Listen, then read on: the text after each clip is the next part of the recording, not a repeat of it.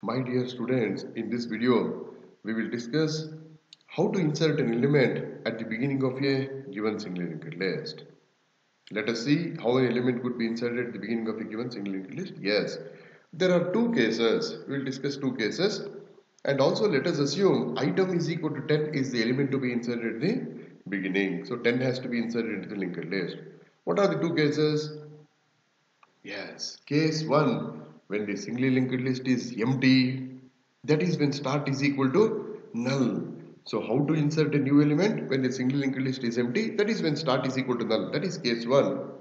What is case 2? When the singly linked list is not empty, it means there are already few elements in the linked list and start is not equal to null. So case 1, start is equal to null. Case 2, start is not equal to null. Let us come to case 1 first. What we have to do?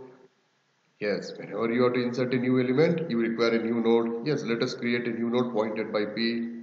Yes, now you have a new node which is pointed by P. Next, what else you have to do? Item is the element that has to be inserted. We'll put this 10 into the node. Yes, let us insert item 10 into the node. Yes. Next, what we have to do? What should be the address part of P? It should be null. Let us make the address part of the node null. Yes, we'll make this null. Next, all of you know start always should contain the address of the first node. Now there was no node in the linked list. Linked list was empty. We have created a new node which is pointed by P and start should contain the address of this. Therefore, now this is the only node in the list and hence start will contain the address of this node. Yes, start will contain the address of this node. Yes.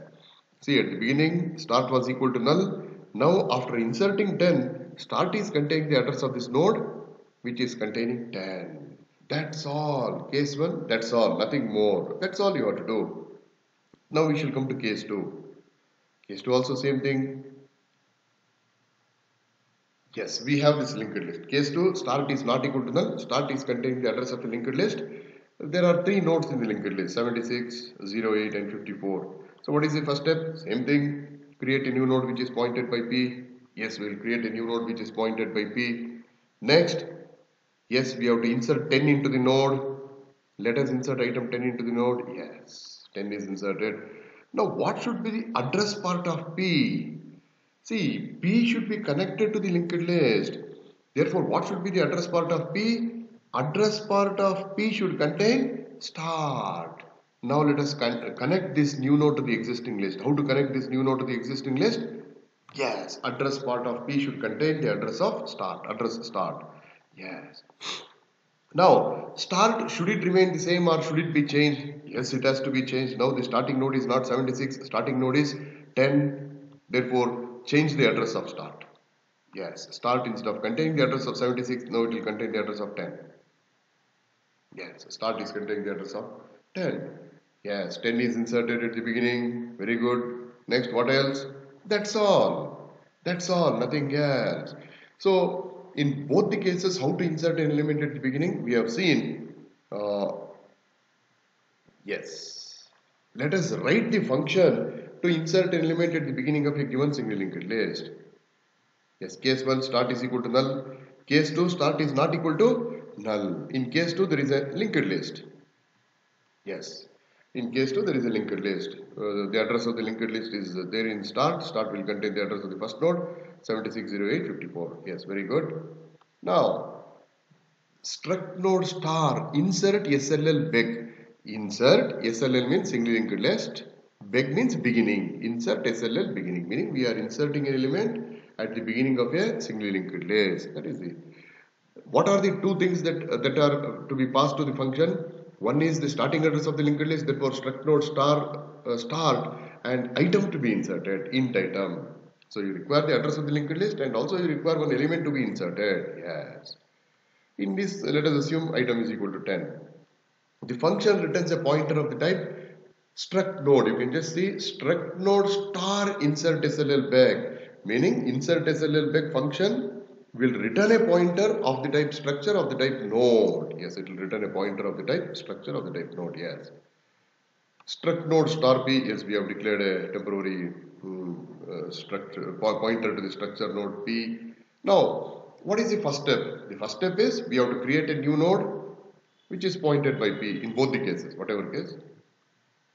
Yes, in both the cases, what is the first step? We create a new node which is pointed by p. What is the next step? We have to insert 10 into this new node in both the cases. So 10 is, yes, whenever you are creating a new node, yes, this is the statement p is equal to struct node star malloc size of struct node. Yes, we will write that.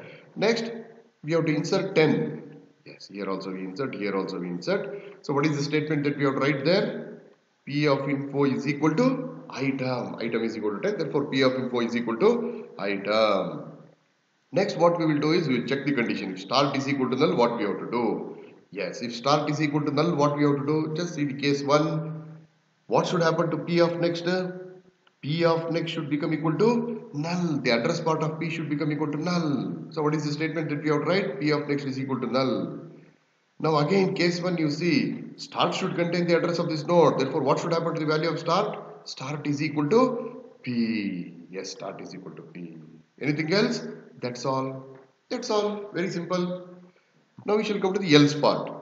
Just see the case 2, else part. So what should happen to P of next? Address part of P.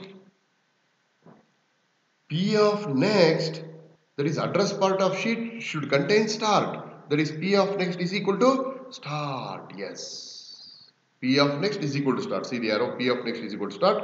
Write down the statement also, P of next is equal to start. And start, should it be at 76 or 10? Yes, start should come to 10 because now the node containing 76 is not the first node. The node containing 10 is the first node. Therefore, we should change start. Start is equal to P. That's all. That's all. Both the cases are over. We return the value of start. That's all the function. Very simple. So what we do is we take two cases. When case 1 when start is equal to null. Case 2 when start is not equal to null. Very simple. Inserting an element at the beginning of a linked list, singly linked list. It is very simple. I think you should be able to easily manage this function.